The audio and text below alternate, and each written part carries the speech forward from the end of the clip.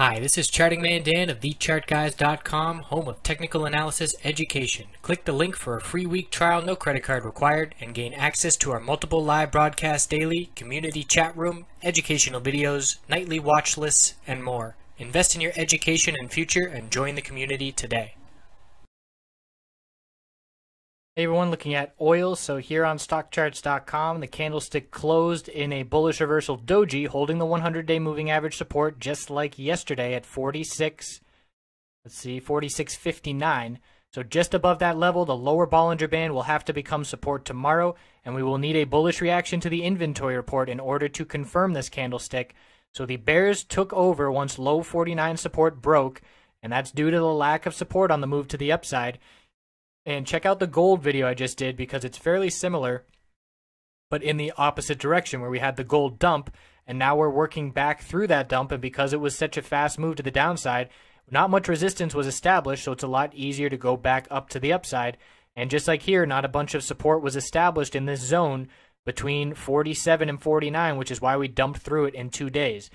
So on the weekly time frame, we have the middle Bollinger Band and 100-week moving average, 46.53, 46.41. The bulls really want to hold that level and maintain these higher lows. And at this point, it would still be normal, healthy consolidation on a weekly time frame standpoint if that is where a new higher low was formed. And obviously, that depends on the inventory report.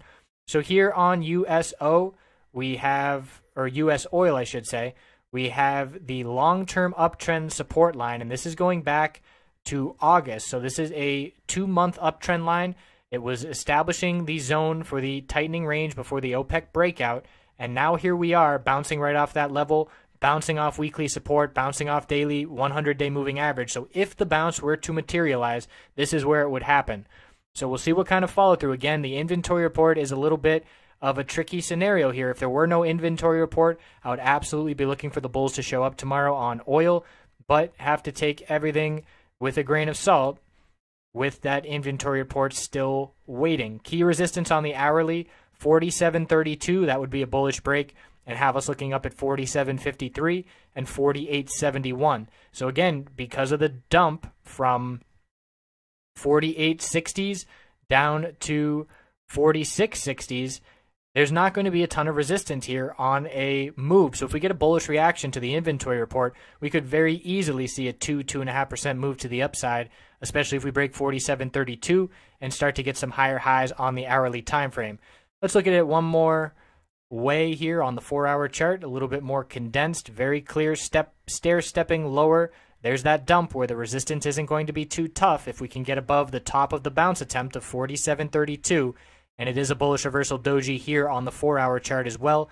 Although this candlestick does have, let's see, it was formed at 2, so we've got an hour and 15 minutes left in that candlestick. So we'll see what the inventory report brings tomorrow. We're going to have lots of volatility all over the place with the FOMC. But in terms of oil, looking for the bulls to defend all those supports, daily, weekly, uptrend, and they need to follow through here. Otherwise, we could be headed down. Let's say we get a bearish reaction. Next support I'm looking at is down at 46.60. We already broke that, although we're still holding it now. After 46.60, we're looking down here at 44, the low $44 range where the base of support was built at the end of September. So we'll see what tomorrow brings. We'll check back in after hours. Have a great night.